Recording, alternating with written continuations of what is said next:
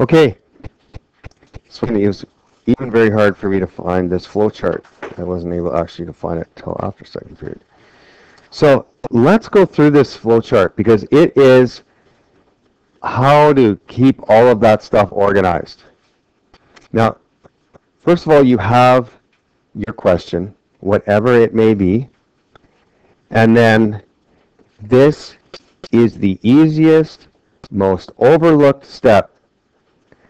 Even after I said that to the other class, every student that came up to me, that they're like, I don't know what to do next. I said, take out a GCF.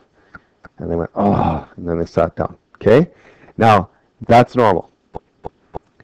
The first thing you should always do is try to take out a GCF, but it's the first thing people forget. And they are hard questions to do. And time consuming. Okay? So, everyone's got this chart out so we can make notes on it. Now here's a very good, you could start separating how many terms. If it's got two terms, either it's not going to get factored. Well, see, there's some two-termers that you just take out a GCF and you're done. Students like, am I done? I'm like, can you factor anymore? No? Okay, you're done. Like, if you had, 4b plus 2, all right, you just take out a 2, you got like 2b plus 1. He's like, what do we do now? I'm like, it's good. It's done. Oh, okay, cool. They sit down, right? Now that I have the answer key for you, you'll probably go, hey, that's what I got. Awesome. But what if it has two terms and you've taken a GCF? If it is in this form, perfect square minus the perfect square, that's difference of squares. You know how to do that. If it has three terms, well, let's talk about that in a second. Four terms, I can tell you right away, they're looking for grouping. Remember, we would put our brackets around, right? Then we would take out a 2x, then we would take out a 3y, right? And then you take out your x plus 2, leaving you with 2x plus 3y. That's like the end of all of our type 2s. Well, maybe they'll just give it to you in that form. Now, if it has three terms, it can either be a simple trinomial, which we called type 1, or it could be the kind with an a value, and that's type 2. Now remember, if it's a type 1, those are the nice ones, right? And I don't like that. What two things add to give me positive 2, multiply to give me negative 48. Make sure you establish the signs first. The signs would be positive and negative. Okay, and then it would be positive 8 and negative 6. Positive 8, negative 6. And then it just goes into this form right here. We'd probably write x plus 8, x minus 6, but it's the same thing, right? 2 times 3 is the same thing as 3 times 2. Now, type 2 has a number in front of the x squared. That's called decomposition, because we don't get to go right to this step. Okay?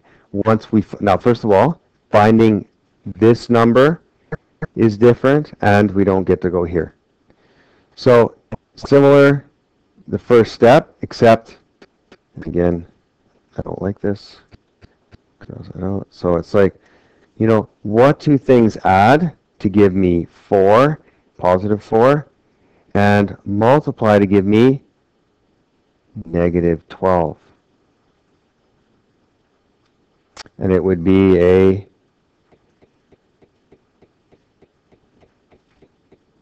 what would be my signs? Positive and negative. 6 and negative 2. Good. 6 and negative 2. And then this is where you go next. Okay? Big difference from type 1.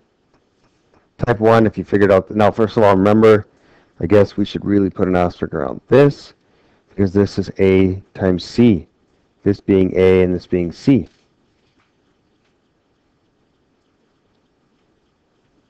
Okay? And once you have that, then you're going to do grouping just like you did when you have these four terms. So you're going to do your grouping, you take out your 2x here, your negative 1 here. Oh, awesome, they look the same, factor it out, and then you're done. And remember, you always have the convenience of putting this into y1, this into y2, and seeing if the graphs are the same. So this has been our entire journey. We started off with GCFs. Okay? You learned GCFs, you guys are doing good at GCFs, right? You understood GCFs, then we went on to the next, we got harder and harder and harder, then you forgot GCFs, right?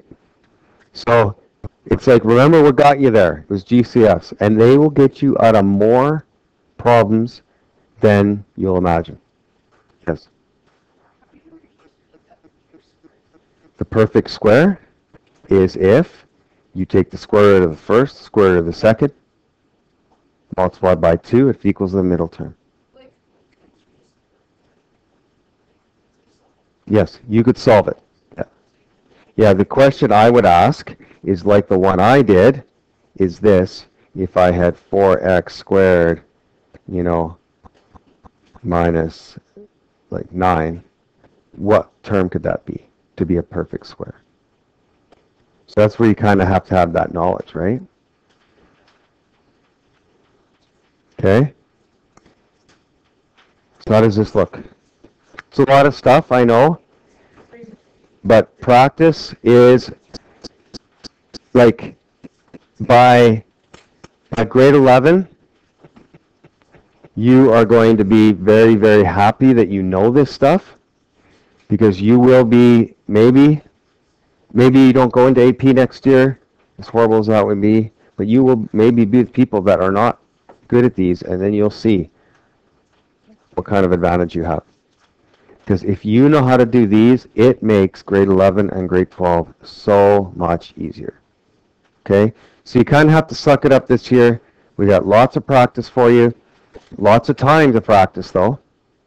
I'm here to answer any questions. We're going to be nice and quiet today. And so you have day 9 homework is due tomorrow.